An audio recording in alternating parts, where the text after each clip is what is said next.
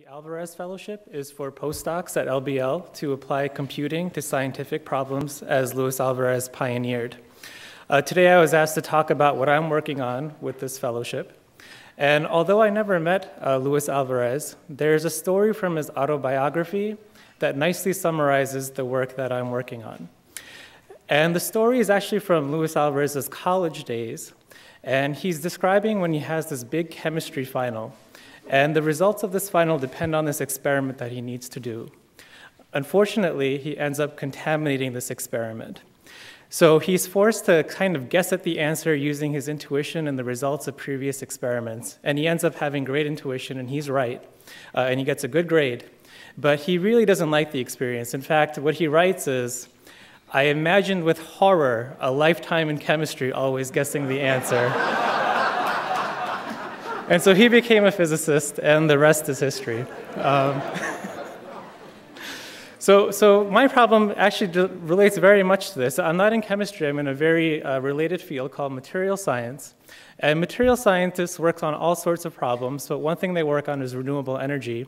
So they work on things like trying to find new solar cell materials that are cost-effective and high efficiency. Or in my case, they work on finding materials for new lithium-ion batteries so that you can drive for 200 miles without having to recharge it, that sort of thing. The problem is that material science actually takes a lot of guesswork, just as Luis Alvarez said, many decades ago. So if I'm a material scientist, I'm this orange person, there are a lot of things I don't know that I need to guess. For example, what are the properties of known compounds? We know from databases that we have that there are about 100,000 compounds that exist that we know that people have made, but the properties of them are largely unknown. So we know silicon exists, we know titanium dioxide exists, we know lead titanate exists, but we don't know out of these 100,000 compounds which one might be the next great battery, which one might be the next great solar cell. So that's one problem that we have.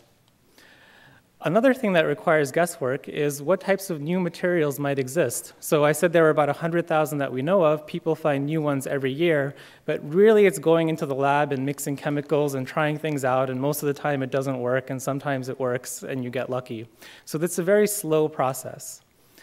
And lastly, relating most directly to technology is how do you find a good compound for the job? If you're designing a new solar cell material, for example, it doesn't just need to be high efficiency, it needs to be low cost, it needs to be easy to transport, it can't degrade in the sun, and it's very hard to design materials that meet all of these properties that you need to implement it into technology. So right now, experience and intuition have really been the guides in chemistry and in material science, and this has led to really slow materials development. Usually it takes many decades to develop new materials for an application. So the idea behind this project funded by the Alvarez Fellowship is to help remove the guesswork from materials design.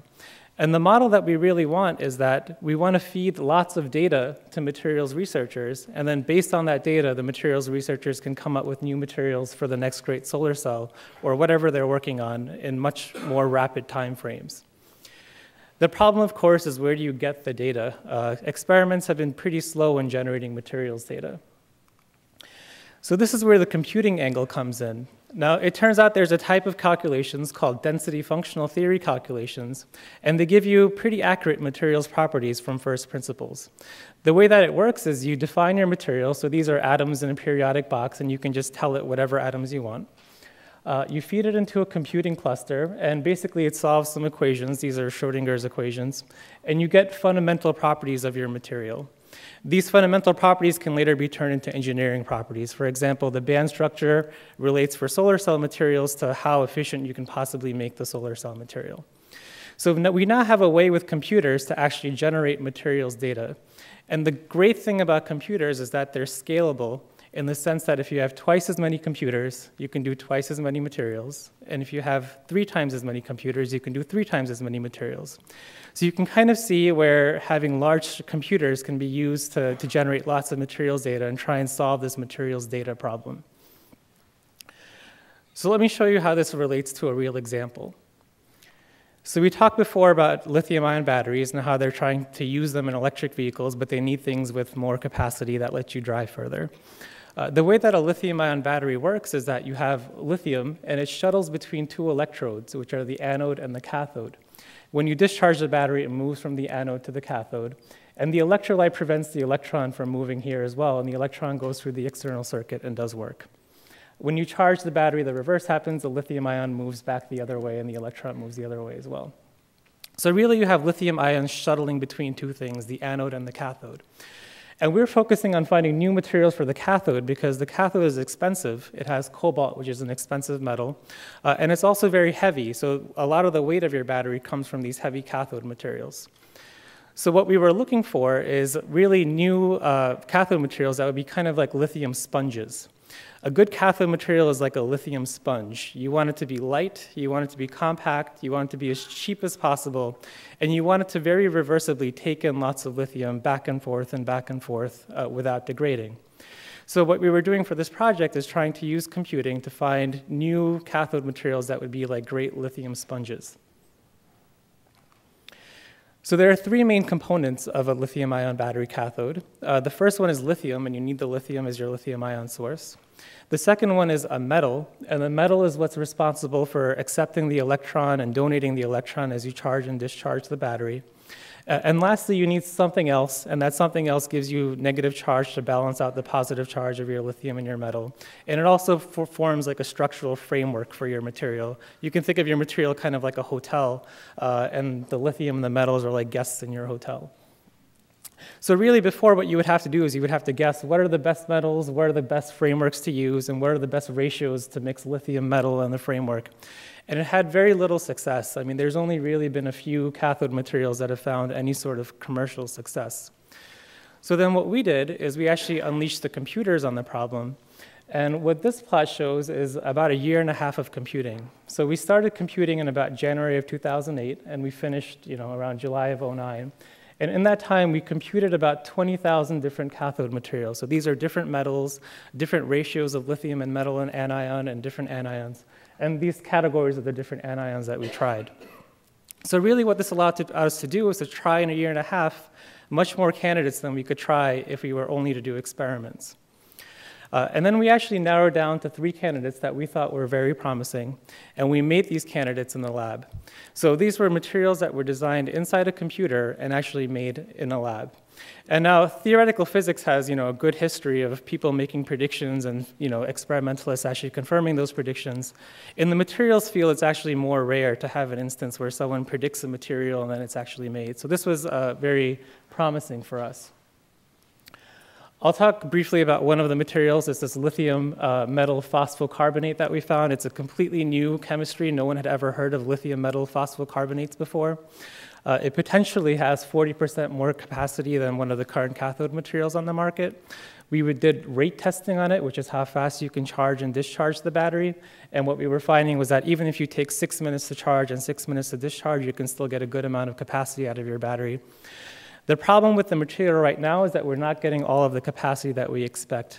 What the chart on the right basically shows is the x-axis is kind of a measure of how much capacity you get. And in theory, we expect about twice as much as what we're getting from the experiments. So we're working on the experimental formulation to try and get more of the capacity out. So this was an example that we found, kind of a proof of principle that we can actually use computers to accelerate the search for new materials. But really, it was just one application and one research group. So how could we use this principle to benefit the greater community of materials researchers? And what we came up with is this idea called the Materials Project. And what it is a website of materials and their properties that we've computed. And we call it Materials Project, and it's materialsproject.org. You can go on it now. And it's completely free. Anyone can use it. And you can basically find a list of all these materials. Right now, there's about 15,000 and different properties of those materials. And there's also tools for helping you analyze the materials' properties. How will people use this? We just launched it about a month ago. I personally have used the website to look for new materials that will actually help reduce mercury pollution from coal power plants. A few colleagues and I have used it to look for sodium-ion batteries, which are an alternative to lithium batteries because sodium is more earth abundant than lithium. And then another colleague of mine actually used the data, and she saw errors from some of the calculations, which are part of the theory, and then she went back and she improved the theory based on the errors that she was seeing. So this has been used in many different ways now, internally by us. We've actually had instances now of outside users finding the website and actually doing research with it. We recently found a paper by another lithium battery group. They were working on the anode, which is the other half of the lithium-ion battery. And they were an experimental group, so they never really did computations. But they were able to use computations from our website to analyze their experiments, and they published our computational results alongside their experimental results in a paper. We had another user send us a really nice email saying that he was able to reproduce in 15 minutes with our website what took him 3 months to do earlier. So we're starting to get lots of encouragement for the site, and we're trying to grow it more and more. And as David mentioned in the introduction, we're partnering with NERSC, which is the National Energy Research Scientific Computing Center. And what they really specialize is in these large-scale computing problems. And what they've helped us do is that previously we were computing on the equivalent of about 200 laptops or one computing cluster, and we were making slow progress on materials with that much resources. What they're really helping us to do is compute on their production machines like Hopper, and that's the equivalent of hundreds of thousands of laptops. I mean, it's a crazy amount of computational power. And what that'll really allow us to do is to plow through all these different materials, all the known ones that exist, and compile really many properties of all of those materials.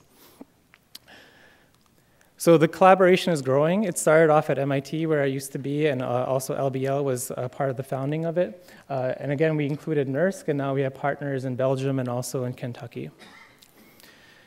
So returning back to the beginning, really the problem that we're trying to solve is something that was identified by Luis Alvarez many, many decades ago, that there's too much guesswork in chemistry and that it needs to be removed. It's really horrible working in chemistry when there's all this guesswork involved.